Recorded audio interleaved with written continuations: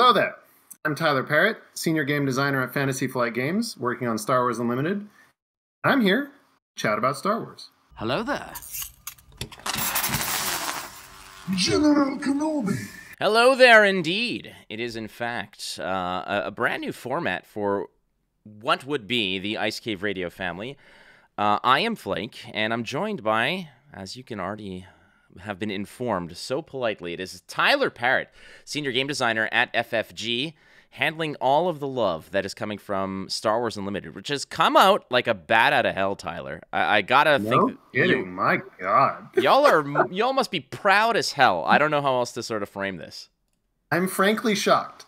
It's been a couple weeks, and I'm still in shock.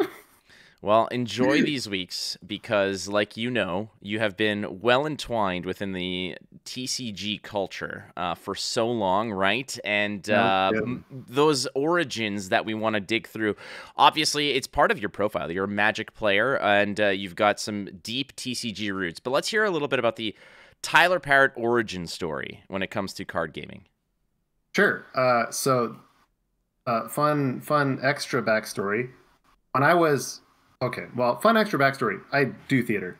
Have done theater most of my life. When I was in middle school, I was at Shakespeare camp in the summer. And we were out in the park. It was like lunch or something.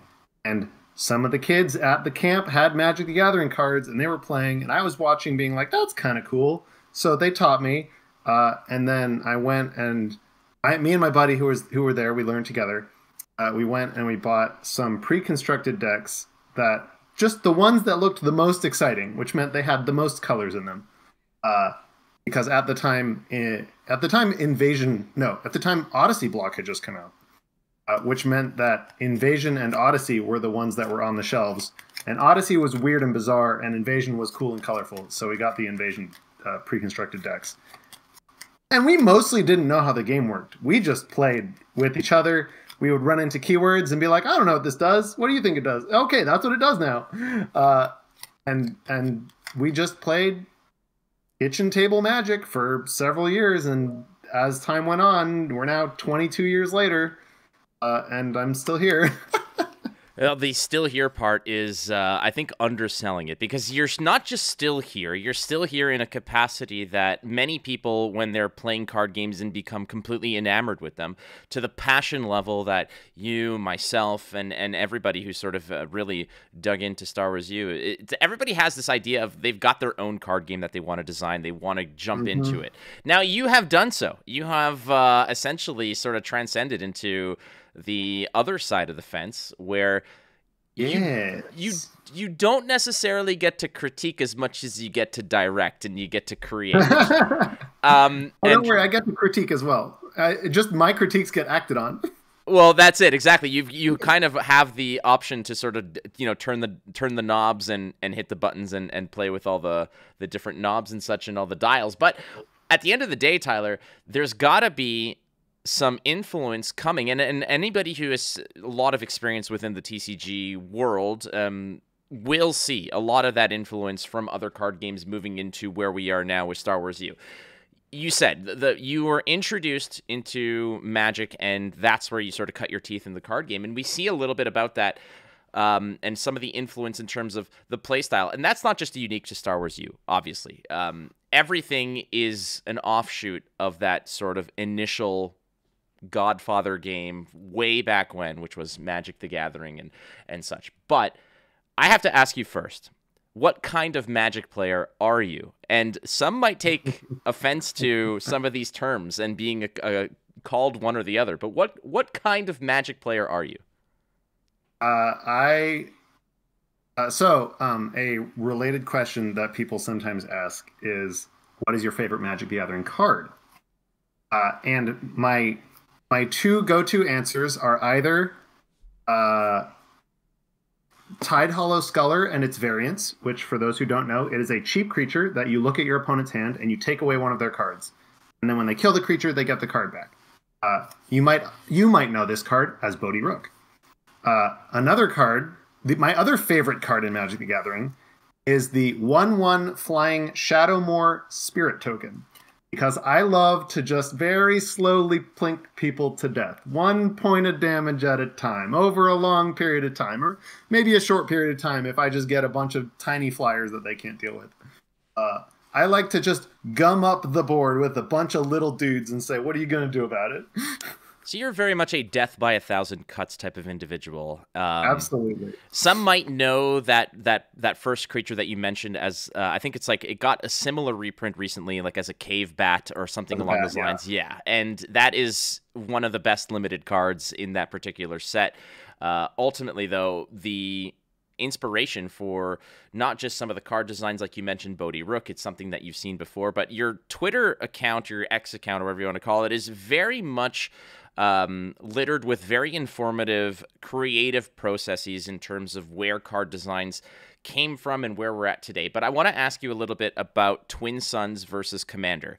When it comes to the community surrounding certain card games, specifically Magic the Gathering, Commander is the pinnacle now. It's kind of like the focal point. It's what most people play. And not to say that the others are necessarily suffering to the point of death, but when it came to creating and perfecting Twin Suns, how much of Commander was part of that process of saying, let's take this from that, let's remove this, let's go from there? Or was Twin Suns more of a just like create it from nothing, straight from scratch? Twin Suns came from the prompt, if you will, of we want to launch the game with a 4-player free-for-all multiplayer format. And we want that 4-player free-for-all multiplayer format to be significantly different from the regular game mode, that it provides a new play experience, that it caters to a different demographic of the audience. However, a lot of the things that make Commander so popular in the first place were things that we put in the base game. There's a reason that your deck is built around a character, right? And so we didn't start from how can we make Commander in Unlimited, because a lot of the selling points of Commander were already in Unlimited. The thing that we started with first was just how do you make 4-player free-for-all multiplayer work at all? And then from there, what's the twist that we can add? And the twist that we could add, which we kind of almost stumbled to on accident, I was mostly not involved in the development of the design or the development of Twin Suns, for context, was the idea of 2 leaders. It meant that the cards that went in, it means you could fundamentally build a deck that didn't exist otherwise. And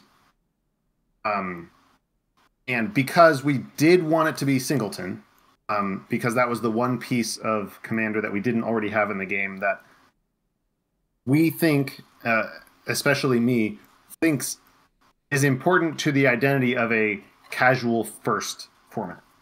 One of the reasons that Commander is so popular is because it's singleton. It means you don't need to collect as many cards, which means it's more accessible to more people. It means that the games you play are going to be more diverse because you're seeing a wider variety of cards in each game, et cetera, et cetera. And so the 2 leaders started as a solution of how do we get more cards in your deck. And then very quickly, as soon as they played one game, everyone was like, oh, no, this is it. Because, like, you don't ever get to have 2 leaders next to each other otherwise at all. This is the unique thing that makes Twin Suns different than regular Unlimited. And from there, it was just a chain of cleaning up the loose ends. It always seems like those multiplayer formats it's a lot about politicking as well, which is a lot of fun, and that's kind of where the casual aspect comes. But you're right. Sometimes it's just about saying, what kind of crazy nonsense can I sort of cobble together that is otherwise illegal to do in a competitive format, or otherwise just not something that you want to do, not conducive to a winning game plan. You know, and that's part of it. That's part of the casual aspect. I've had this conversation a lot with Charmer or Doa or other people in the community, and when we're talking about Star Wars Unlimited, and a lot of people will always talk about the appeal to casuals, the appeal to the competitive scene. I think that there's a gigantic amount for both to be said here, because the competitive people that I know, the pros, are already starting to ramp up for Galactic Championships and for the 2025 season. This is let's go. And I'm talking about people who come from all walks of TCG life, be it the Runeterra crowd, the digital crowd in general, the Hearthstone crowd, the Magic crowd, the Flesh and Blood crowd. Everybody is having a look at this from a serious perspective and say that there's so much substance here. But what I want to dive into a little bit more with you, Tyler, is the creative aspect and the casual aspect, because there's so much about this game that is not so much about what is the most optimal play, but what is the coolest play? What is the most cinematic play? What is the most nostalgic play that I can make that will give me those kinds of feelings? And I want to ask you, when it comes to focusing on casual play, what amount of your design space, that bandwidth in your head, is devoted to also saying, you know what, it's not about optimal scenarios, it's about cool and creative scenarios? It's hard to say because on the one hand, our game has a much flatter power level than a lot of other TCGs, right? Like, we don't go out of our way to make the rares better than the commons, for instance. Although we do go out of our way to make the unique characters better than the non-unique characters, which there's some correlation there. The main draw for casual is just making the cards and the mechanics easy to learn and fun to play. It sounds obvious when you say it, but the thing that's going to be the most, the thing that's going to get in the way of the casual player the most is just, can they understand what's going on in the game? And sometimes that's a matter of, does my card read? When I read the card, do I know what it does? That's not usually the hard part. Usually the hard part is when the board has like 20 units on the board and they all have abilities that interact with each other, and then you're like, okay, if I do this, then these three things happen, and then what? And so it is the main thing for me with regards to that is simply identifying the things that we want to do and then communicating that as straightforwardly as possible, and importantly, reusing abilities. For instance, I was a huge proponent. I was a huge proponent. I pushed very hard for the idea that search would be a rules term with reminder text. It meant that every time you see the word search, you know what it does. You can learn it once, and then we can just use search a bunch, and that will let us do the things that we want to be able to do in the game in a way that you only need to learn once, and then once you know it, you know it. And similarly, you know, we make a bunch of abilities that say attack with a unit, it gets some stats. Once you learn how those abilities work, now every ability works the same way. It's the same logic behind the idea of a keyword, but applied to otherwise unnamed abilities. So that, and to be really vigilant about how and when abilities interact with each other, so that we can be as clear as possible that this triggering condition is the same triggering condition every time, right? Every on attack happens at a specific predefined time. There aren't 6 different times in which an on attack ability could happen during an attack, for instance. When played, when defeated, etc. Even some of the more complicated ones, we try to be as consistent as possible of like, we have a predefined when an attack ends timing point, right? And when played versus when you play a unit, that's fundamentally the same timing point. Basically, we just try to find the places where the card abilities are going to have potential complexity and try to standardize it as much as possible. So you really only need to learn the mechanics once. So the pillars of good card design, it seems like a lot of this is just kind of come down to good rule design as well. And when the rules are foundationally strong, it's easy to sort of lay the bricks and create something cool because they all kind of just snap together like Lego, right? And in this case, what would those pillars of good card design be to you? And you already mentioned a little bit about the fact that you're not hiding power level behind rarity. To a degree, you've said, uniqueness of characters and such might have a certain amount of that. But ultimately, those pillars of good card design, what does that mean to you? When you're in the lab creating, what are some of those pillars that you sort of lean on? How many words? How many words are on the card? That's a big one for me. There have been lots of cards that were designed and then we play with them and we're like, oh, really? This is what the most interesting part of the card is. And then you just take a hatchet to the rest of the text box. And similarly, there have been lots of mechanics that I've been like, oh, that's a cool mechanic. Let's try that. And then I sit down with InDesign and I'm like, okay, I'm going to write the reminder text. And then the reminder text is 5 lines long. And I'm like, okay, this mechanic is not going to work. How can I change it so that I can fit it in 3 lines of text instead of 5? That's a big one. And also communicating, the way that you communicate things with the way that you present the words on the card. Something that I think we did a really good job of, and I say that also because we went out of our way to try to do a really good job of this, is to have a unified formatting for all of our text. Anytime you see a red bold word, it is a keyword. You can 100% guarantee it will be a keyword or it is referencing a keyword. If you see italicized text, 100% of the time, that's reminder text. If you see bold text, 100% of the time, that's a triggering condition. That defines a triggered ability. If you see brackets, that's a cost, right?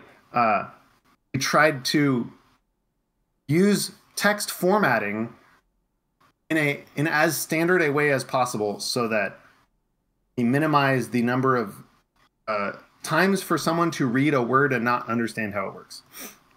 So when it comes to that, I mean, you mentioned like the simplicity of the actual card design and the way that you're communicating what the card's supposed to do, keeping that concise and to the point and streamlined. I like that. I think that that's very important because at that point, it's kind of like dominoes that fall to the degree where if everything is the way it's supposed to be and you're never deviating, if you have that kind of consistency, Hearthstone is notorious for this, and the community is always ready to point out, even to the degree of like, these 2 cards have the same text. Why is this one on the line and the other one on the line below it? And people go crazy over that. I mean, I'm the same way. I'm very much that same way. But that does go miles because that must certainly facilitate when it comes down to when you do get into the weeds in the future sets, I would imagine, where cards do a million things or they do become a little bit more convoluted or complex. You're kind of like, laying the foundation for your player base to be educated on, hey, set 1 was pretty simple, but when we start to, if you guys get this down, the next step, we can be a little bit more creative because we do have a player base that's educated on how these types of things go. Was that in sort of the back of your mind when you're saying like, hey, we're designing it this way because we plan on doing some wild stuff later? Not necessarily, because it is a goal of the game line that every set be a potential entry point, right? Because we want everyone. Something that Magic learned many years ago is that if you expect, and we learned a lot with living card games, if you expect someone to go find a product from 4 years ago because that's the only entry point, they're just not going to play the game instead. They want to play whatever their friends are playing, which is whatever just came out. That said, one of the main advantages to having such a simple foundational buttressing system is it means that when we do need to go out of our way to make an exception, we're not asking too much of you because we were asking so little of you to start with, mentally, cognitively speaking. We're not leaving ourselves room so that we can get weird later, but we are leaving ourselves room so we have the option to get weird later. Oh, I like that. You know what media source has the problem that you guys are tackling right now? That is, it's almost impossible to fix. is comic books. As a avid comic book collector for so long, and I was like in the weeds into this. When you have to pick up when I got into comic books in the early 2000s, like this is pre MCU, Iron Man movie boom, whatever. I was really into comic books, and I was like, I want to read Spider-Man, my favorite character. You can't just pick up an issue and without having to do so much rework. It was such a nightmare, and they tried to fix it with Brand New Day and all this stuff. And now I'm getting off topic, which is what I do, but I feel like this is something that you might appreciate. It's, you know, like where you can't just pull something off the shelf, whereas you as a card designer, as a set designer, that's an experience that you want to do. You can get into Star Wars U at set 7 and feel just as comfortable drafting set 7 as without having all that backlog. Absolutely. And we've even I mean, it's also just part of the conceit of a trading card game, and especially a trading card game based on an existing franchise, that like not each person is going to have some element of Star Wars that's their favorite. And that favorite might not be in set 1. So maybe they won't get in on set 1 because they're like, oh yeah, okay, it's Star Wars, whatever. And then in set 5 comes along and they're like, wait, but that's my favorite part of Star Wars, and now they're in. Right? And we don't want to force them to have to go back to the stuff that they're less excited about just to learn the game. I love it. That's great. So let's talk otherwise from, you know, we talked about good card design, but there's going to be some lines that you understand. Like, it's not just about staying within the, you know, within the lines here or within the margins, but like, what are those boundaries that when you are designing, you mentioned what you aim for, but there's got to be some out of bounds scenarios where you and the other designers are going to sit there and say, we never cross this line, or we don't, we're not going to, you know, explore this aspect of card gaming. And for example, I would say something along the lines of like instant speed effects. And this is something that baked into the rules of Star Wars U, it's almost impossible to do that, or it's not something that you can do. Same thing with like a one-turn kill, an OTK scenario of combo related. What are those lines in the sand within the designer room for Star Wars U? My personal one of my personal big lines I've already said is how many lines of reminder text go with a mechanic. The rule is if it requires more than 3 lines of reminder text on our lower density, you know, larger text size, if it's more than 3 lines, you're out. Not even considering it. With regards to play style stuff like what you described, it's more of a team side of things, and it's not so much a hard limit as it is a danger zone. Anything that gets cards out of the discard pile to play them again is a big danger zone. Anything that chains multiple actions together is a danger zone. Anything that draws cards at too efficient a rate is a danger zone. And all of these are subjective, right? Like, if I have a 5 cost event that returns a unit from my discard pile to my hand, that card's fundamentally not playable in any competitive sense. So it's probably fine. Whereas if I had a 0 cost event that said take 3 actions, that's definitely not fine. Yeah. And so rate does matter quite a bit. But that said, and so that's why it's more of a danger zone than a hard boundary, right? And we can make exceptions to these things. These are, as I said, these are all danger zones, not necessarily, you know, immediate eject button zones. We can have cards that get cards out of the discard pile. We can have cards that chain actions together. We can have cards that I don't remember what the third one was. Well, there's the you know, like you mentioned, like you said, chaining things together and such like that, and just to any degree of, I suppose, circumventing the rules, but it's like a card that allows you to temporarily break the rules to a degree, right? Yeah. I mean, and that's the premise of a trading card game, right? Is that every card breaks some rule somewhere. But we want to make sure that we are breaking that when we break the rules that tend to cause have historically caused problems in other games, we do it with as much testing as possible and with as many safety nets as possible, right? If we're gonna make a card that just says take 3 actions, you bet we're gonna design it at the beginning of playtest, and if it survives to end of playtest, that's because it got the whole playtest period or whatever. And we probably have other cards that then have some kind of counter to that. I don't know what that would look like, but we'll see. You get my point that like when we take informed risks, they are informed risks. And otherwise we don't take those risks, frankly. So that's definitely a great thing. Again, like circumventing the rules as a card being baked into the, cards are meant to break rules. I think it's a very fascinating take on card design and such, but being careful with it. You mentioned the term risk, which is some might kind of balk at and others might be like, hell yeah, let's do that. Because I think that if you're not taking risks, if you're not sort of dancing the line. You said, I've got hard lines in the sand in terms of what we can and can't do, and I'm good with that.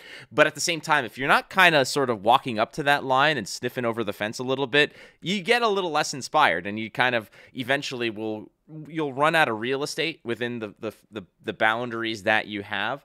But it's good to know that this isn't something where you guys are just absolutely hard pressed with the, flag in the sand saying we do not deviate from this radius. I'm glad that there's a lot of ambition there. And that's one thing that I want to ask you about, is that with ambition comes incredible ideas, but it also comes with some absolute horrid ones. And without throwing anyone under the bus necessarily, I always love to ask game designers what one of the worst designs proposed ever bubbled up for consideration within the design process. There's going to be some wacky ones, some that are like, well, maybe down the line, but some where you're like, God, no. Like, let's just erase this from memory. It's interesting, but man, is that a silly idea. That's a hard question to answer because I'm the one who usually has the weirdest, most out there, most insane ideas. That's fine. I mean, it could be you. You could jump on this sword yourself here. I would love to hear some of the Tyler Parrott weirdest and most, the oddities that you have sort of thrown out there, because that is one thing that I love to do on Ice Cave with Doa and Charmer, which is just speculate or just sort of theory craft some weird nonsense that we know is just absurd to the max. Doa is obsessed with pod racing. Charmer wants to build a Death Star. I want a Jedi test, like stupid stuff like that. I want to know what those Tyler Parrott ideas were that bubbled up that you're like, we'll put this in the vault for now. Well, because here's the thing, right? Is that like, I don't actually think any of them are bad designs, or I wouldn't have suggested them. But they definitely were really out there. Without acknowledging any specifics, there have been some allusions to a previous design for Grand Admiral Thrawn that we were testing early on in design. I won't say exactly what the mechanic is because who knows what we might do in the future. But like, it involved requiring people to take notes and then reference those notes and reveal what they had written, that because it was hidden information. It was a whole separate mini game basically. And then another one, my favorite design in set 1 that didn't make it to print was an earlier draft of the Ghost, which does have a spiritual successor in a future set, so I'm happy that we got there. But it was one that I felt very strongly about, and the other 2 team members were like, this is such an open-ended can of worms that there is no world in which we can allow this in just the first set. I was like, but it's cool. And there's one that I have recently designed that we just concluded couldn't fit in year 3, so I'm going to try to make it fit in year 4. That involves multi-part card nonsense, not in a like meld BFG sense, but in a like, you get the cards together and then they become good. And by good, I mean, wow, good. All right, so 2 things I want to pull out of this. The first one is the initial Thrawn concept you're talking about. It gives me nightmares of a particular Magic card you might know, like called Goblin Game, where these like mini games. Oh, it was worse than Goblin Game, but also better than Goblin Game. that in itself, Tyler, is just part of the mental chaos that I cannot wait to see down the line. And this is the second thing that you mentioned that I want to pull out, where you're talking about, well, maybe not for the year 3, but we can maybe fit it in for year 4. What that tells me is just, it's just inspires confidence in the fact that you and FFG and everybody designing Star Wars U are already into the year 3, year 4 process of planning. And you know, this is something that a lot of people have sort of just kind of been a little bit weary when it comes to FFG in the game. But I think that is in itself something that is very inspiring, is that it's not just a matter of, we'll see how this goes. And I mean, I was privy to these conversations when I met you guys in Minneapolis for a while and spoke to the design team. The confidence exuded from that group in that weekend was overwhelming and very reassuring. And the fact that this is something you guys just kind of say, you know, casually mention, because it's not even a matter of you guys needing to hammer that home that you're thinking of this far into the future. It's just that, no, we've already started, you know, pouring the cement, you know, for those types of years. We're already encroaching on year 4 planning and such. That's gotta feel good. It feels good for me. It's got to feel good for you guys as well. Flake, I have so many ideas. They cannot be stopped. Oh, I don't want you to stop them. And this is what I'm hoping, Tyler, is that you and I, okay, just between you and I, we can get, you know... You and me and the entire internet. Yeah, I see how this Nobody's works. here but us, man. Okay, look, they're hearing this in the future. We're talking about right now, Tyler and Flake. That's a good pairing, but we'll talk about it later, because I know that we're currently recording this. It is April 2nd. It is a shade before 6 p.m. Eastern Time.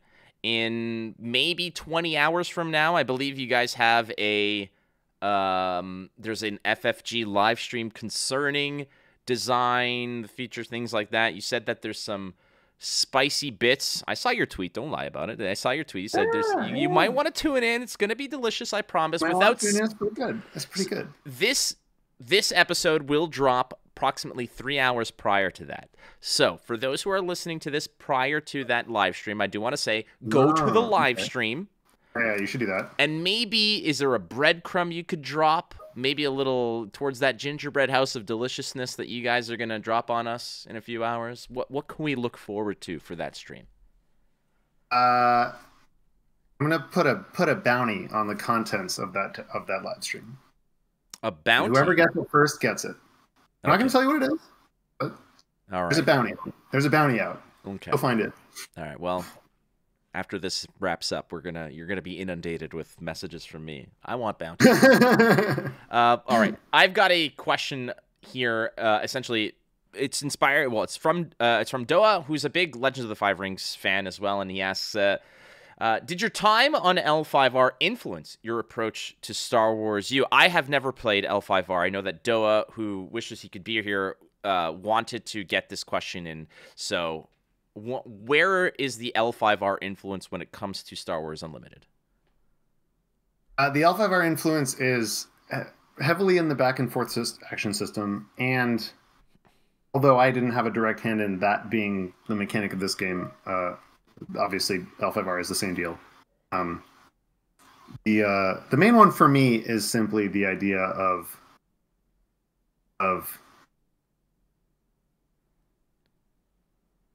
one of the lessons I learned from L5R as a game designer was that L5R was trying to be several games at once. And so one of the takeaways that has informed my game design of this game is to really identify what makes Star Wars Unlimited special, what makes it fun, and really focus on that. And don't try to get distracted with like, yeah, but what if we made Star Wars Unlimited but Netrunner? No. If you want to play Netrunner, go play Netrunner. If you want to play Star Wars, you're going to play Star Wars. And then I mentioned it in a tweet when I talked about Confiscate, but the idea of like there are certain even though you have a color pie, you do still want every action, or in this case every aspect, to be able to engage with all of the parts of the game. You don't want to have any one action be so much better at the thing that the other colors don't get to don't get to participate in that part of the game at all. And now that isn't true in set 1, because how can it? There's only 250 cards. But as the card pool grows, you will see red will get more access to control. Red and yellow will get more access to control. Blue and green will get more access to aggro. Certain things that are currently feel like they are defining certain aspects. The aspects aren't going to become any more diluted as an identity, but they are going to have more tools for a greater diversity of decks, so that if you want to play a certain style of deck, you are not locked into a certain aspect or aspect pair. I like to hear that, because I mean, we look at red, there's like Power Failure and Fang Fighter and things like that, but there's always the Confiscate if you want to defeat an upgrade or something like that. And that's definitely something that I think I was a little bit concerned about, and I might be echoing the sentiments of people out there as well, is that as much as people want certain color identities to be strong, they also want to have access to some of the things.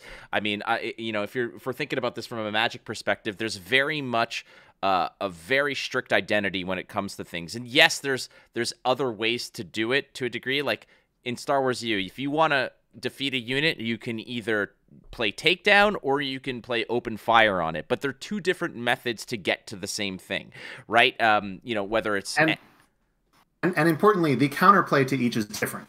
So like, if I want to remove your unit and I'm in red, then your counterplay to my red removal is different than your counterplay to my blue removal or my yellow removal or whatever. And that's perfectly fair, and that's part of what I like about this game. And I'm very glad that you did clarify the fact that we're not going to dilute this to the point where everything just becomes more or less the same. I think that aspects have to have strengths and certain weaknesses, much like every other card game. Otherwise, why would you play anything else? Otherwise, you're just taking what's the strongest unit I can play, or what's the strongest swing play, and then I'll just build towards that.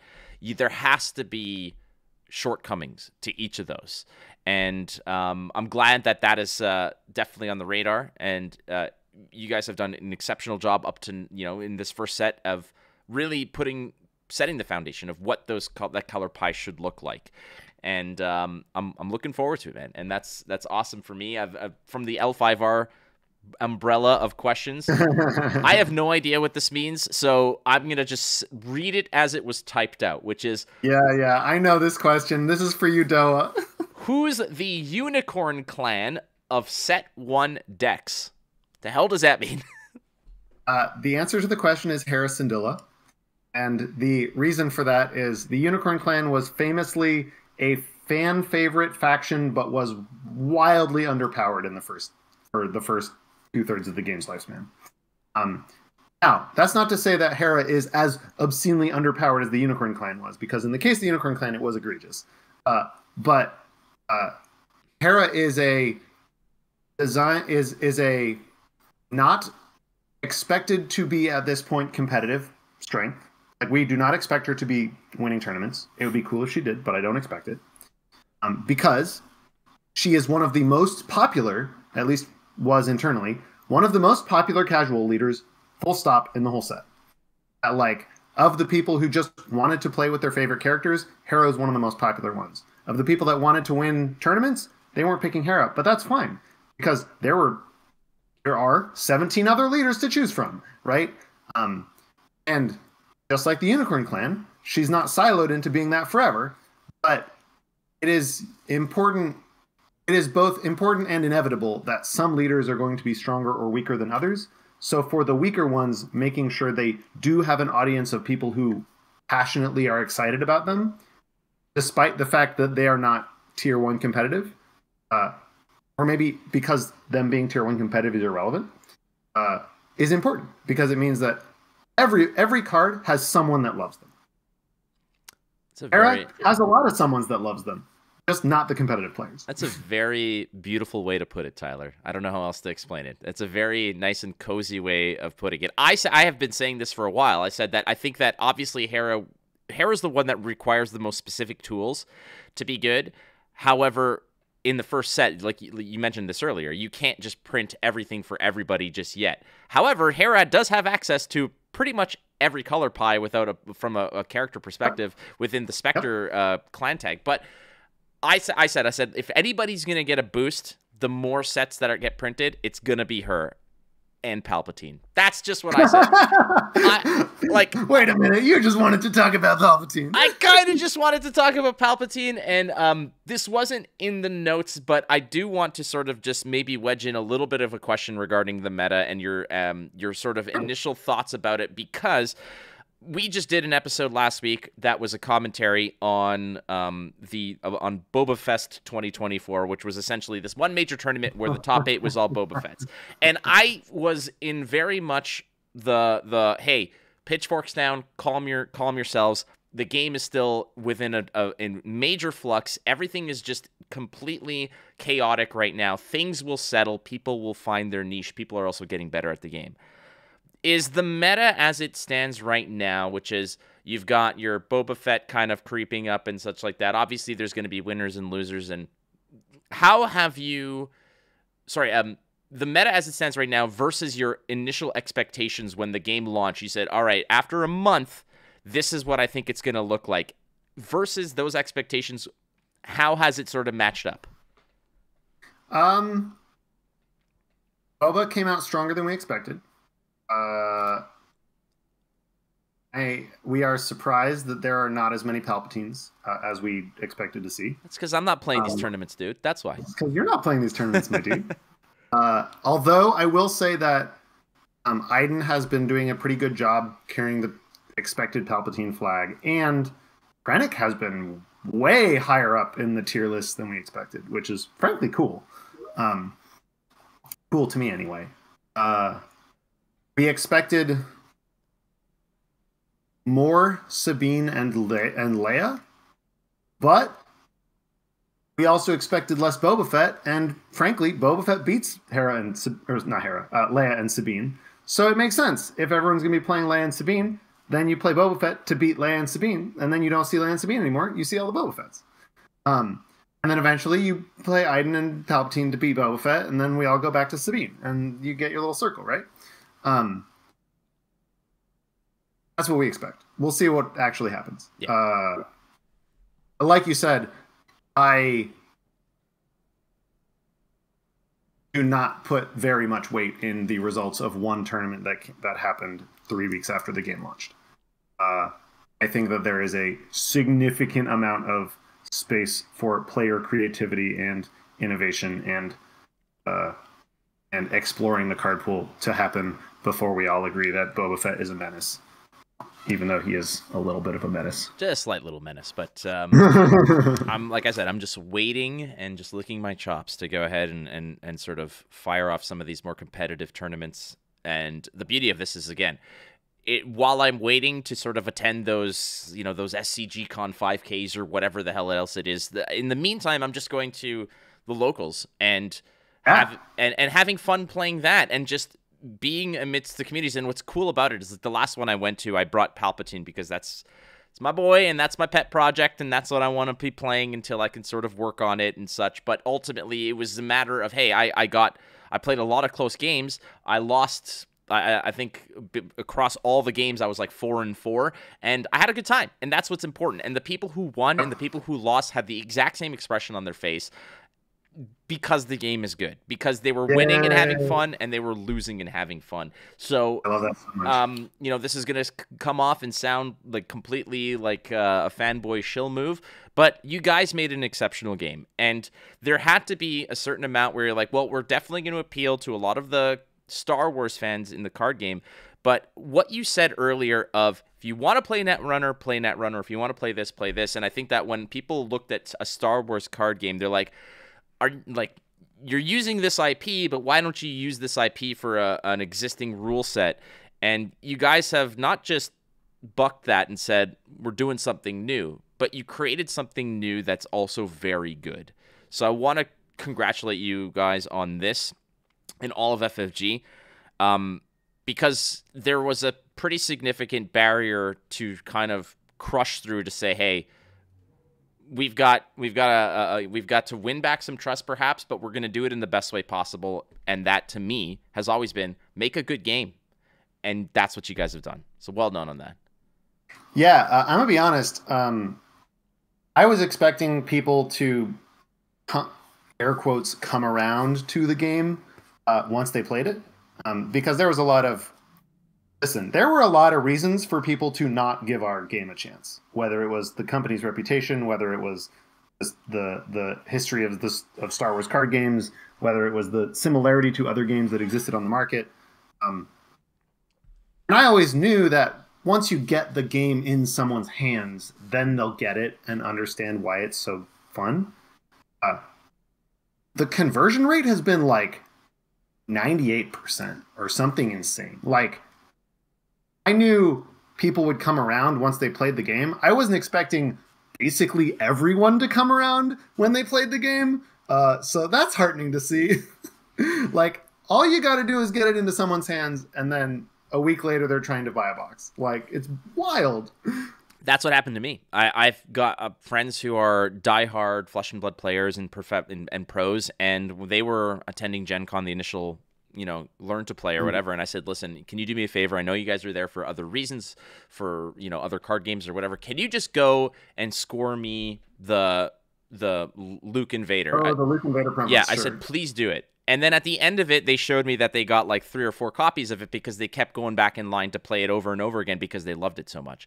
And they said, they're like, I think we're going to get in on this. And that no.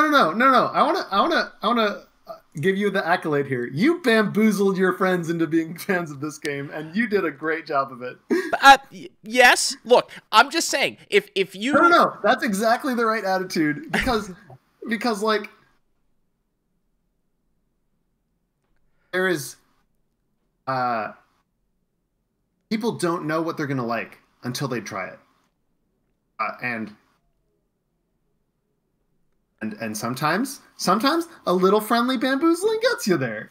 Well, like the carrot on the stick aspect, sometimes it's, you catch more flies with honey kind of thing. And I told them, I said, like, listen, I'm like, they may have owed me some favors. And I just mainly said, listen, I'm like, I don't even know if you had to play the Learn to Play sort of demo in order to get the cards. All I said was, I'm like, just go. You have to play the game. You have to play at least one game, and then you get the cards. And then they were like, hey, I got like 4 copies because like this game is amazing. This game rocks, yeah. But the community aspect and the push of this, I think you guys at FFG must realize that those people who went to those demos and tried it, they were the ones who were in the ear of their LGSs saying, you have to carry this. Like, you have to get in on this. And I'm not saying that I'm responsible or someone else specifically is responsible, obviously, for the growth of this game or whatever, but like just me locally, I'm friends with a lot of good LGS owners here in Toronto, and many of them were like not touching it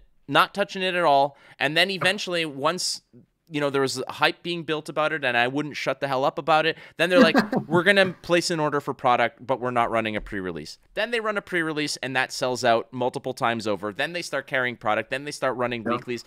Like you said, it's a try it and see. This isn't a matter of us saying, try it, you're going to like it. It's try it, you might like it. And I think that is a very cool approach.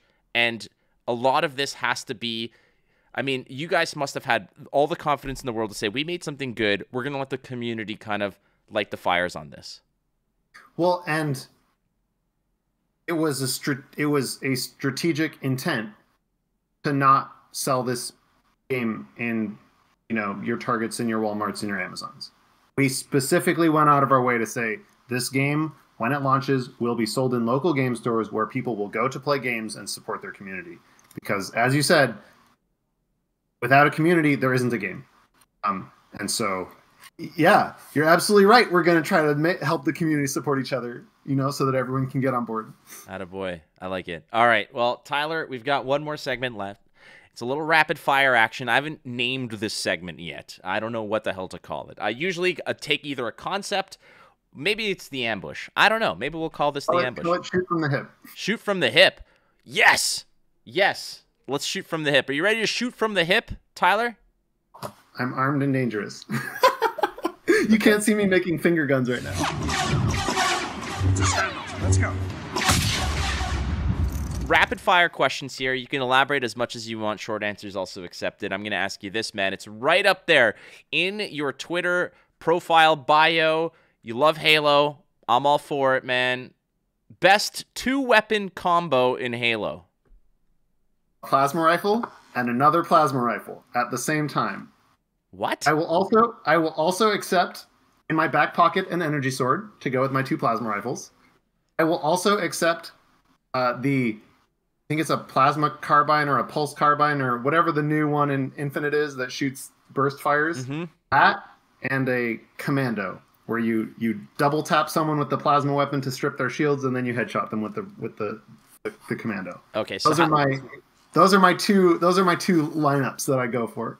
What? So look, I'm a Halo 3 guy through and through. I think it's like one of the epitomes of top tier competitive fun team-based playing I've ever had in my entire life.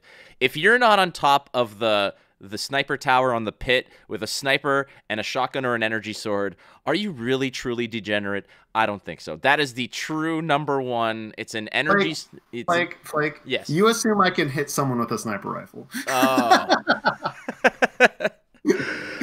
I'm pretty good. I've been playing exclusively on PC my whole life. I'm pretty good, but even I'm not that good. Do you still play Infinite? Oh yeah. Okay, so yeah. True story. I uninstalled it as recently as 5 days ago because nobody would play with me. I used to play it all the time, and I have nobody to play with. So you give me the word, I'll fire that bad boy back up. You got it. Yeah, I played it a bunch when it came out, and then I uninstalled it for several months, and then they added a whole bunch of content, and then I got back into it, and it was great. Anyway, next. All right, strongest aspect currently in Star Wars Unlimited. This is not necessarily an objective thing. It's purely opinion of yours.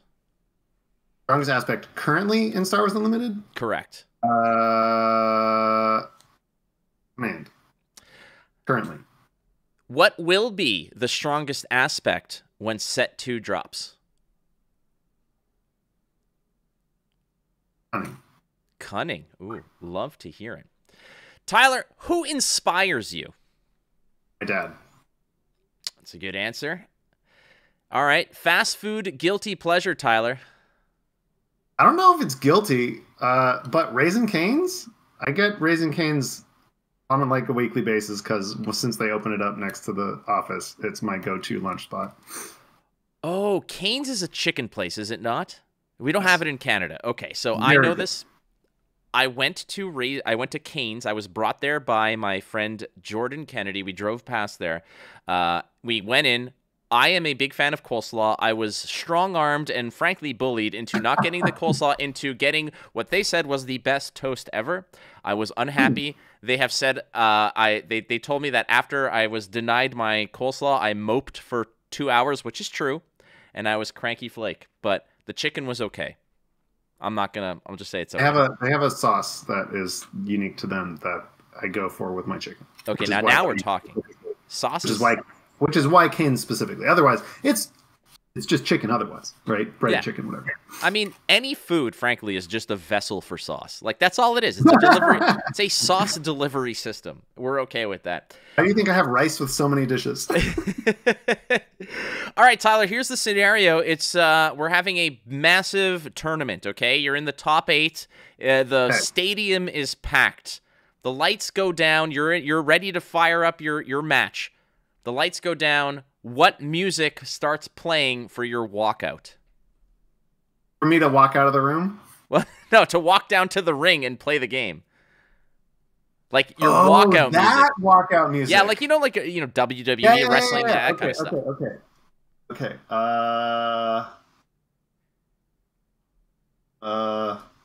I guess technically it is also your like walk out of the room music too when you win. No. My walk into the ring music is probably Hailstorm. Okay. Which is a hard rock band. I'm in. Sounds good to me. So 20, 30, 40 years down the line from now, Star Wars U has released, 105 sets. It's exceptionally super important and popular within the, pop culture and culture in general, okay? It's been entered into the Smithsonian. It's culturally relevant. They decide to make a movie. Who plays Tyler Parrott in the movie, in the Star Wars Unlimited movie? My personal preference, even though he does not look like me, is Daniel Radcliffe because that boy is a gem. That's a good one. That is a good one. All right, so similar to the previous question, actually, is you've won that match, Tyler. You're gonna go. You won the championship. You're going out for karaoke. What is the first thing that you punch into the request line for your karaoke song? I Want It That Way by the Backstreet Boys. Oh, legend! Absolute legend. Oh my God. Every time I travel for a tournament, we go to karaoke, I try to round up people. I say, friends, I need some boy band members here. I am JT. Yeah. I need a Chris Kirkpatrick. I need a Joey Fatone. I need a Lance Bass. Like, that is always it. Team together. Yes, you need it. So I'm so glad that you said that, because that is now canon. And now, when we go to a tournament together, afterwards, we know what we're doing. But which Backstreet Boy is your favorite? Oh boy, I don't know that I'm going to be able to answer that question in the year of 2024 because it's been a long time since I thought about the individuals in that band. Yeah, some of them have been doing some pretty greasy stuff over time. I got to let you know, but yeah. Yeah. I think the safest bet, frankly, AJ McLean. AJ McLean.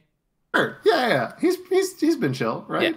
I think he's been perfectly fine. He's not got nothing bad going on in his life. I think he's fine. I'll take it. I'll take the suggestion. All right, this is a hot button topic for me and one of my favorite casting partners in Flesh and Blood. We are very much butting heads over this one. We always put it to a poll. There's always hundreds and hundreds of people who weigh in on this. Skittles or peanut M&Ms? I was gonna say M&Ms, and then you had to go say peanut. Okay, well, if it's the original way I wrote it down was Skittles or M&Ms. You can qualify a particular type of M&M if you want, or a particular type of Skittle, even though they all taste the same. It's up to you. I'm on Team M&Ms because Skittles are too sweet. They are just pure sugar, and my body can't handle that. Whereas chocolate at least has more than 0% bitterness, even if it is close to 0% because it's milk chocolate. That said, I don't dislike peanuts, but I don't want them most of the time. So, this was completely obviously an opinion-related question piece, but you aced it. You absolutely aced it, especially on the Skittles or M&Ms. I'm going to clip that part and send it to my friend DM Armada, who is a Skittle fiend idiot. What is he thinking? Skittles are just stale, dried-up gum. That's all it is. How can his body subsist with that much raw sugar just poured into it? That's like pixie sticks. That's just like you're just sugar in your mouth and there's nothing else. There's no subtlety. A lot of the candy options of us growing up in the 90s, I'm imagining you and I are more or less close to the same age, was all just different forms of how they just delivered pure sugar to you. That's all it was. Colored sugar. No, specifically brightly colored sugar. Yes. Yeah, like those, remember those like dip sticks or whatever, where it's just like, okay, take a sugar stick and dip it in powdered sugar and then consume. That's all it was. Pixie sticks, my God. Oh, my Lord. Dear.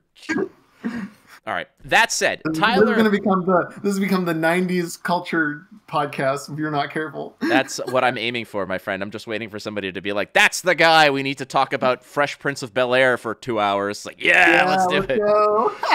Tyler, you're a legend. I really appreciate your time, my friend. Obviously, like I mentioned, on April 3rd, I believe it's at 2 p.m. Central Time. Is the live stream 1 p.m. Central Time? My bad. 1 p.m. Central Time, 2 p.m. Eastern Standard Time on April 3rd. If you guys are listening to this just before that, right after you shut this down, go there, go watch it. And if you're late, go now. You can always catch me later. Tyler, you're a legend. I really, really appreciate you, my friend. Yeah, this is great. I love chatting. Beauty. Anything you want to sort of let us in on before you go? Any last minute sort of mic drop moments that'll... Oh no! Nothing I say could rival tomorrow. Okay, wow. That in itself is a mic drop moment. All right, friends. As always, thank you so much. You gotta tune in. You gotta tune in tomorrow. Now's your chance. Oh God, they're pulling me away. We're gonna try to put some really. I don't have the production budget to do something cool with you, but I'll see what I can do. Just like have you poof explode or something. Thank you, Tyler. And everyone else listening, you guys rock. Thank you very much. Be kind to one another. We'll catch you next time on Hello There. So uncivilized.